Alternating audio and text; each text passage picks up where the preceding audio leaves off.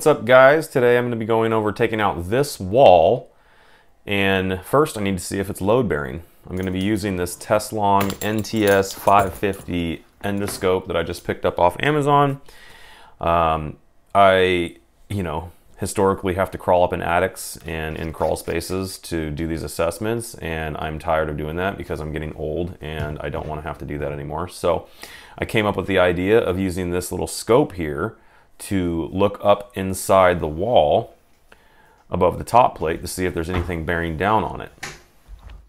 It was pretty simple to do. All I had to do is put it together and uncoil it, put it up through the top plate, and once I was through, I was able to look inside the attic and see that there was in fact no load bearing down on top of it. It's a little tricky to maneuver the cable around, but once you get the hang of it, it's pretty straightforward.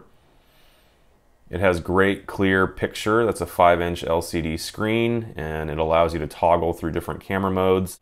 You can also take pictures with it and store it on a memory card. And the nice thing about this is it has two cameras on the end of the scope. One lets you look through the end of the scope, and the other one is on top of the scope. So that's it. And this is what it looks like after I tore the wall out, put the new header in, and built the pocket door. If this video was helpful to you, leave me a comment and let me know.